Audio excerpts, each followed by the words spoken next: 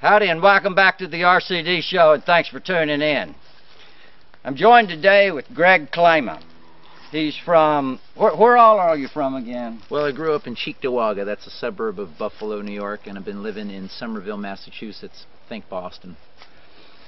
And here you are in Texas. And this is a Texas Singer Songwriter show. So what the hell am I doing here? What in the hell are you doing here? Hook!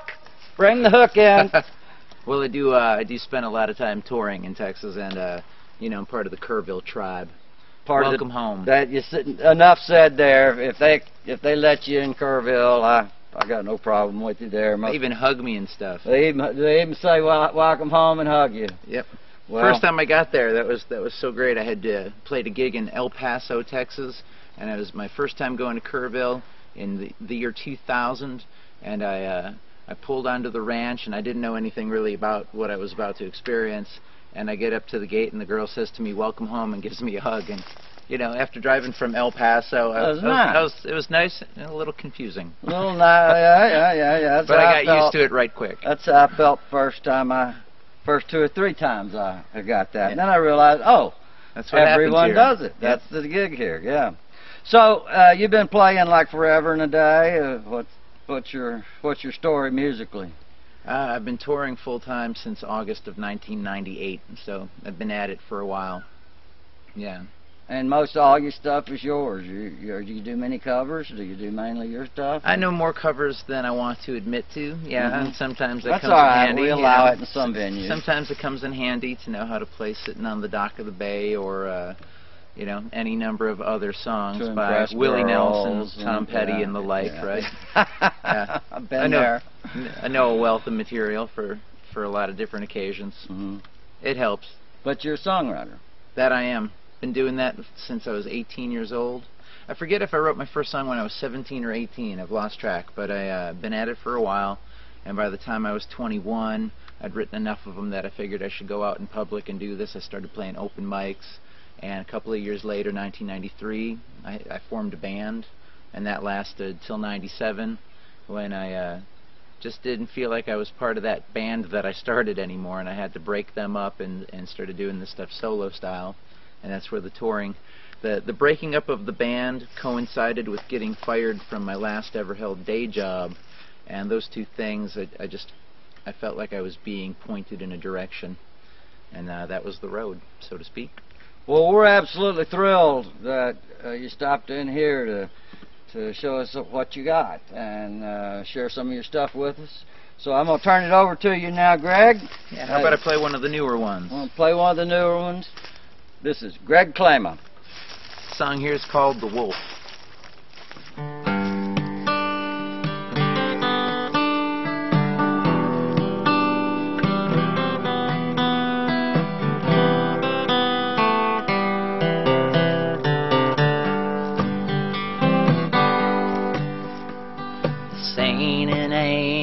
Riddle written out in Sanskrit lines.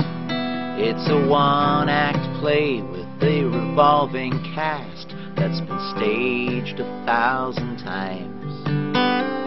The stage hands know the rigging, the actors know their cues, the director's just pretending like he knows what to do. Still I feel that I know you. Still I feel that I do.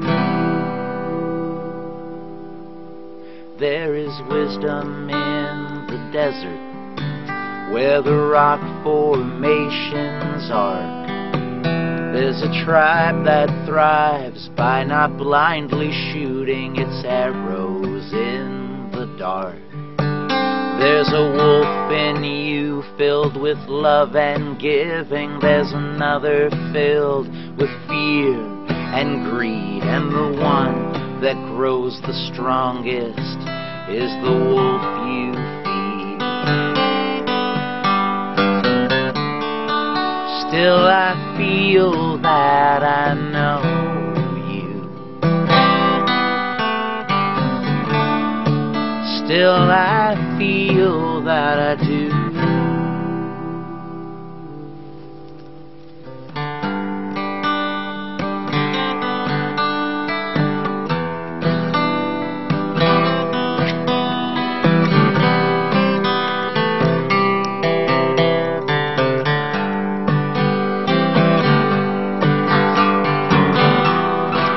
There's a castle built on granite.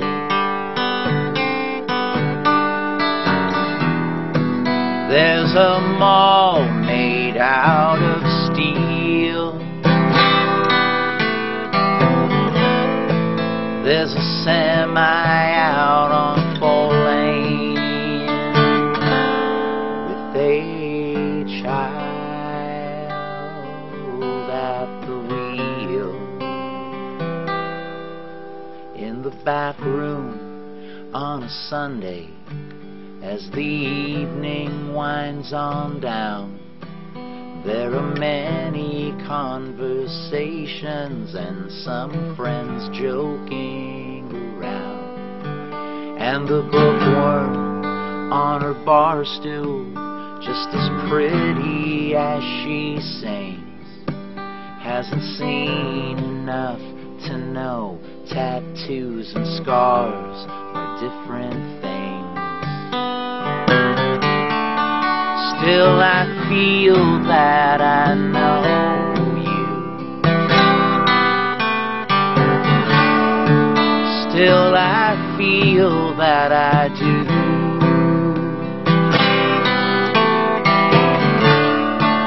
Still I feel that I know you. Maybe someday you know me.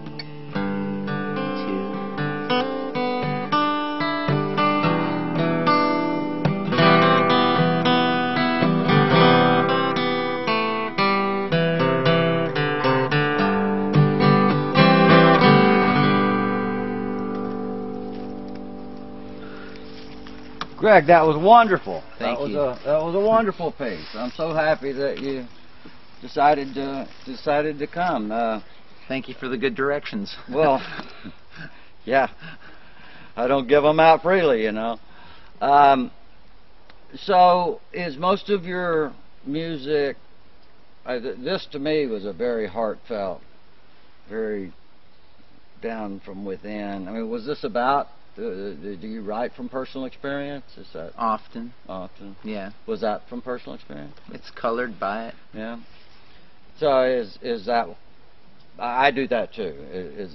So I sort of understand. I don't know that I have a song in my repertoire that is indicative of all my songs. But a bunch of little ones that kind of all and well, I've it up. written songs like Beanbag Chair, which are just kind of silly, lighthearted songs, and then I've written a song like that. I got a number called 2 Degrees in Buffalo, which is a 9-verse anthem about the city I was born in, you know. Yeah. And and then any number of other titles I could talk about right now. It goes around a bit. Yeah. Some of it's a little bit. You write about whatever. Yeah, whatever's hitting me at the time. At the moment, yeah. And sometimes it's just plain silly, you know, and other times not so much so. Yeah. Well, gotta have fun. Well, that's the most important thing. That's why we do it, isn't it? It's one of the reasons, anyway. Absolutely. Well, Greg, would you favor us with another of your pieces? Why don't I play something that shows that other side of the story? Okay. If I'm going to talk about being ridiculous, I may as well play you something silly, right? Hey, it goes for me. Yeah. What's the name of this song? This song is called Greg Klyma's Chicken Song. Greg Klyma's Chicken Song. Remember, you heard it on the RCD Yin show Yang. first. So when it's out there on the big stations, think of me. Take it away. All right.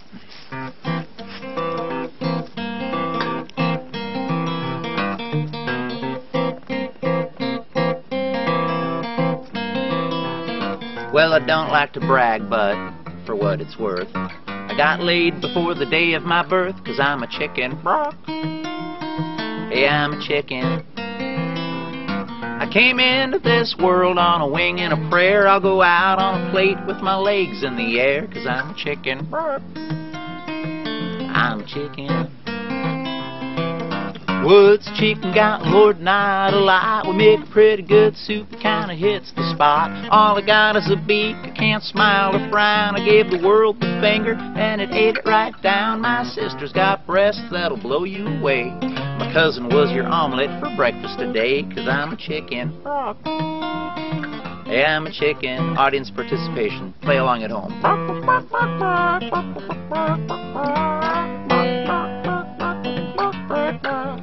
As promised, ridiculous.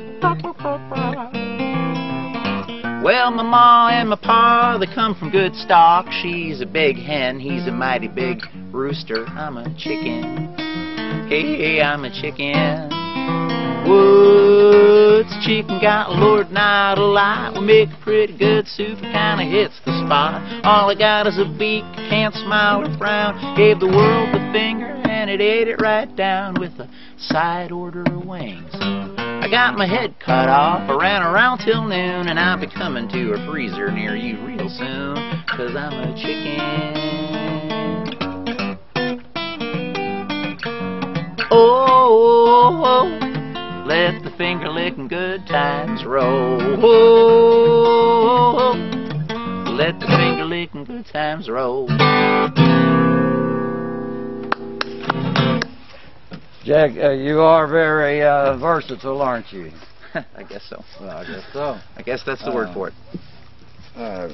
You know, normally here on the RCD show we do one song and then have you back, you know. But I'm enjoying listening. I really don't want to stop.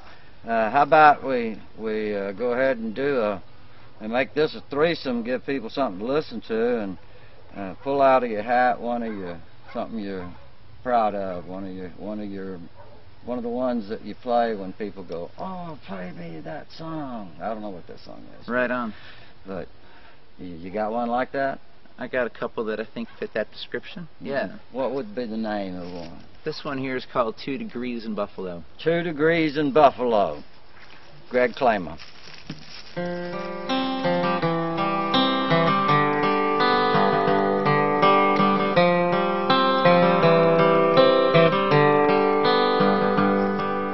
It's 2 degrees in Buffalo. Snow is coming down. It's whiteness blankets everything around. Drifts that measure 6 and 7 feet above the ground. Plows will run all night to move the snow. It's only 2 degrees in Buffalo.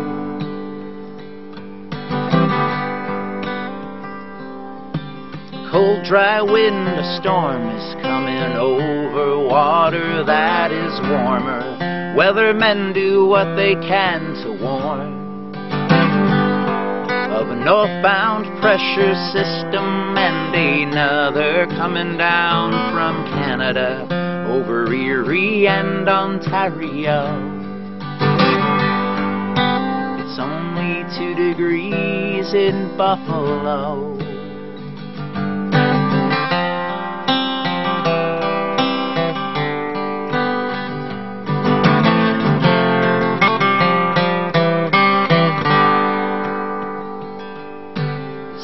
Getting older, all the youth is moving out. Some as soon as they can leave their parents' house. They'll graduate from college there and get hired for a job down south, where the coolest thing they'll hear is on the radio. They earned their 2 degrees in Buffalo.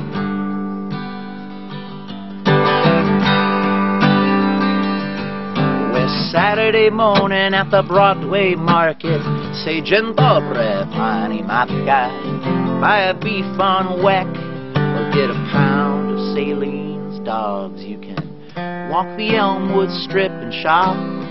Take your children all bright knots, maybe out to see Niagara Falls.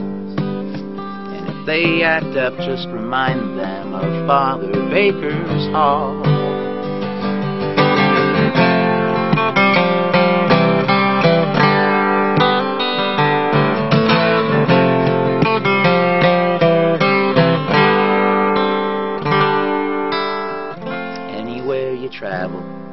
folks have heard of Buffalo, the chicken wings, the sports teams, and the snow.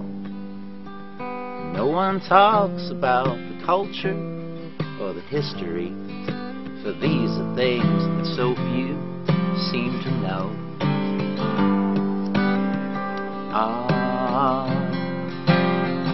So few seem to know of the inventions, exhibitions, contributions to a nation growing strong, a stop along the Underground Railroad, where presidents have lived and died while industry and art grew side by side. But heydays come, heydays go, and they have happened 2 degrees in Buffalo.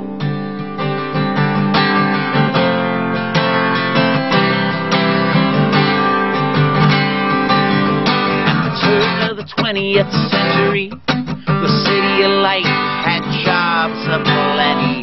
Immigrants from Europe made their homes in the parks of Frederick Law Olmsted. You could read from a paper that Mark Twain started before St. Lawrence Seaway came along. And the Erie Canal was more than just a folk song.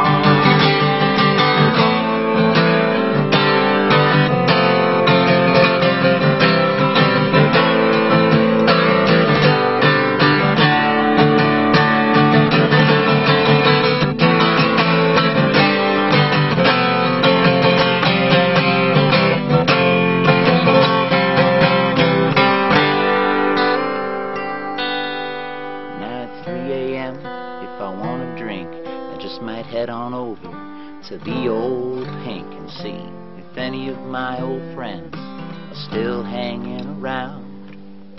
They claim that in this nation there are 6 degrees of separation, and I hear the same is true the whole world round. But in the city of good neighbors, man, it's more like a small town. It's only 2 degrees in Buffalo, and anywhere you go, you're bound to see somebody that you know.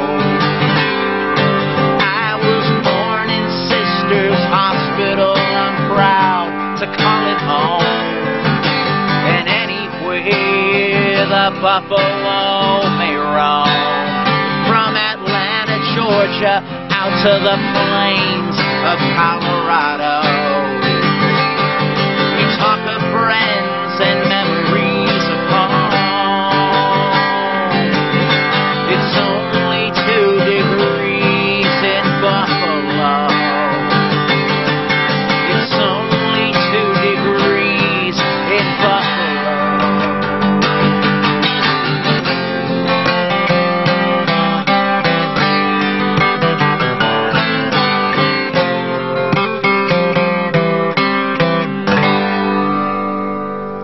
2 degrees in Buffalo. Well, you may not be from here, but I got here as soon as I could. and you play like a Texas singer-songwriter. Thank you. And that's all that's important, I think. That's the tradition Well, I respect the most. I'm just so thrilled that you made us on your, because I know you are on a path right now of going from one place to the other. You've got house concerts. You've got what are some of the things that you have coming up? Well, here in February of 2013, I'll be playing house concerts in in Austin and San Marcos this weekend. Then I play Anderson Fair in Houston next week Friday, followed by a house concert up north in Wiley, Texas. And then that'll be the end of this year's winter Texas tour. Ah, so we caught you just at the end. I try to get out of the cold this time of year. Some people think I'm dumb as a stump, but I got a couple things figured out. This is a good time of year to not be up there. Well, I totally agree with you. I don't like snow and I don't like cold. Greg, will you put us on your GPS or in your brain or whatever you got? This is where my GPS lives. Yes. Put us on there, because really, and I know our viewers. I bet you I know a couple of them. Hi, friends. I bet you do, but I know that our viewers and the ones that don't know you have enjoyed this. I should tell them about my website. Please. KLYMA, Klyma.com. That's the whole thing. 5 letters and a .com, and you're there. KLYMA.com. I got my tour dates listed. I got a section for video, another section for you can stream some of the songs, and a link to buying albums and all that stuff over there at KLYMA.com. KLYMA. And if for any reason you forget or don't want to watch it again, it will be listed in the description below the video. Excellent. I'm just so tickled that you included us in your tour here, and will you please come back next time you're in the area? Absolutely. Do I have your word on that? Yes, sir. Well, Greg, this has just been wonderful, and I know our viewers are tickled. Thank you so much.